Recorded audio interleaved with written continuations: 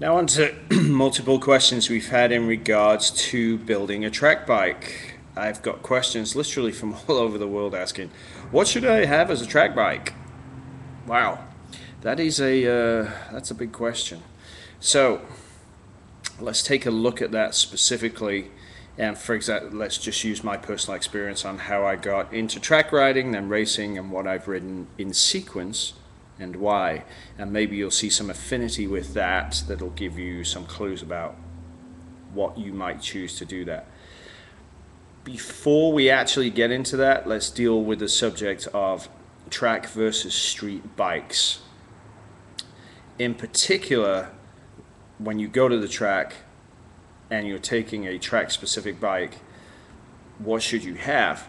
Irrespective of the make, the size, what you should have on the street bike that goes to the track, if this is a dedicated track bike, you should have obviously suspension that's built to your weight and your ability, both in terms of the forks and the shock. It doesn't have to be aftermarket. It can be stock that's been reworked in being revalved or resprung or different oil, but the suspension must be fixed. First and foremost, you must then get gearing on the bike that works for the tracks you're going to ride at. Now, that doesn't mean you have to change, for example, the chain and sprockets. On my 09R1, I have the stock chain and sprockets. I just changed the countershaft sprocket, the front one, and went down one tooth, and that works fine. And I'd much prefer a much heavier and solid chain for a track bike than a race bike. On a race bike, I'm going to go through parts and I'm prepared for that budget. For a track bike, I need it to last a while. So gearing. If you're not sure, talk to the local guys that ride at the track. What do they use for that specific bike? If there isn't a bike out there, say for example a Ninja 250 or an SV 650 or an EX 650N, then maybe in those cases you're going to have to look at it and go, okay, well, what's the top speed, and let's get a gearing chart off the internet and take a look at what I should do. Also, forums are incredibly useful for that because there are people that have done the same thing and you are not alone. So gearing is the second thing. Third thing will be tires. So you must have track day tires. Does that mean race slicks? No, it doesn't. Does that mean brand new super sticky tires? No, it doesn't. What it means is at least get some race takeoffs. So that will mean you go to local race events, talk to racers that are racing, who are getting rid of their tires after 10, 12 laps that you could then use and burn those up on your track days. Some riders, given their ability as they're learning, can get 6 or 8 track days out of a set of takeoffs.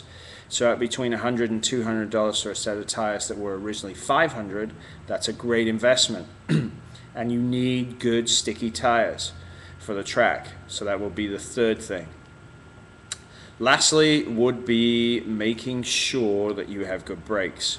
That means making sure your rotors are in spec in terms of width, that your brake pistons and calipers are clean and spotless, and that you have good brake pads in there.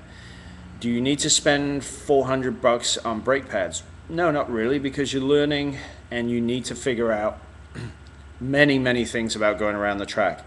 You don't specifically need to learn braking.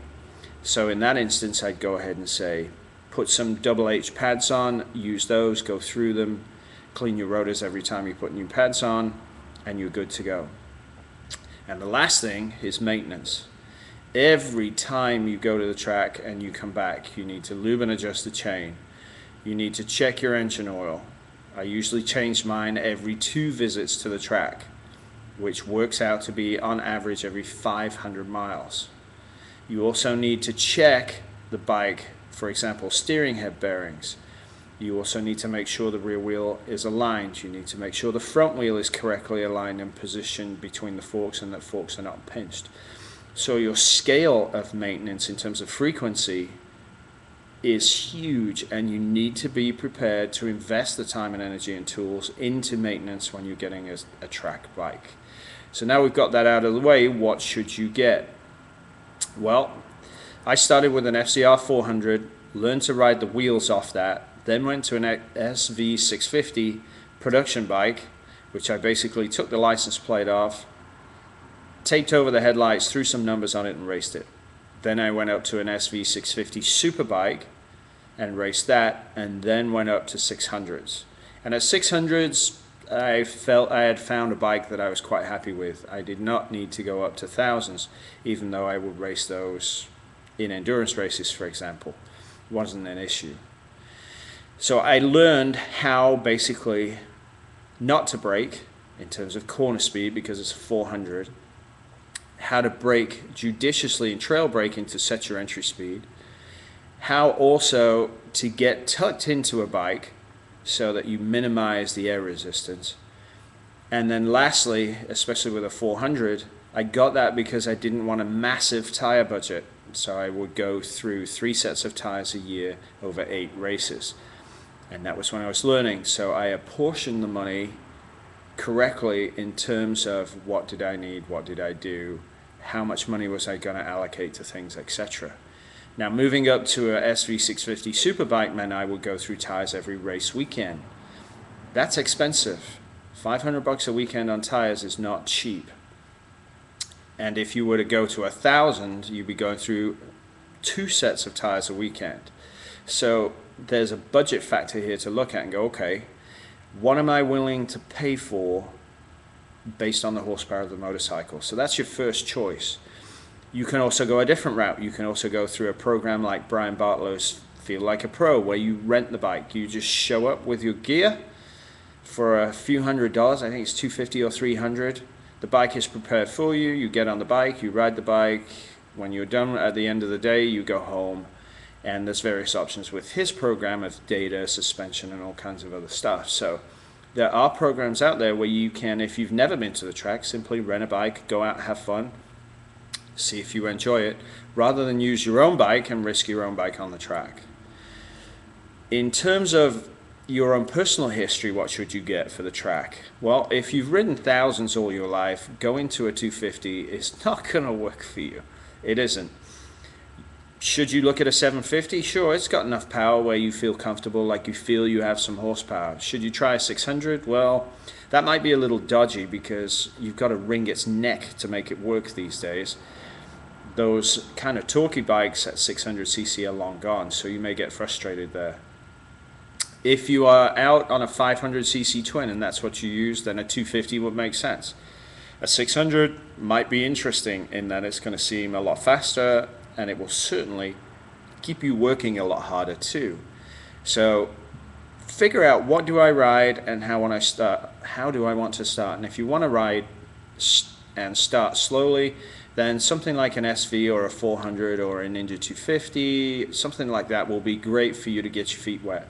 The other side of that, of course, is you're putting a lot of money into something you haven't tried, and how much money are you willing to risk?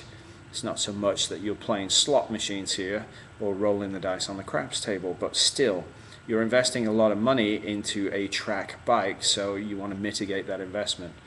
An older SV, the first generation, at $2,500, you'll sell it for $2,500, so that's not an issue there for a year's worth of track experience to see if you like the track. And trust me, a lot of people don't. It is too daunting for them going that fast. So in investment terms, figure that out too and factor it into the equation. But more than anything else, if you are factoring and getting a track bike, keep it in line with what your goals are and reverse engineer it. Look at the cost of the motorcycle, the cost of the maintenance. Do you need any upgrades to the motorcycle? How much is that going to cost? What is it going to cost you to get there? What is it going to cost you for tires for the year, etc.? And build all of that up into a budget, and then honestly look at what you think you want versus what your finances tell you you should get. Because ultimately, there's nothing worse than being frustrated and having a situation where you run out of money and you can't ride the bike anymore because you can't buy tires, or you need to change the sprockets because they're worn out. So thanks very much for all the questions in regard to that. It's a really good question that we get all the time. If you have any other questions, please send them to me via Facebook and Dave Moss Tuning, or alternatively leave them here at Catalyst Reaction SBW on YouTube. Thanks a lot.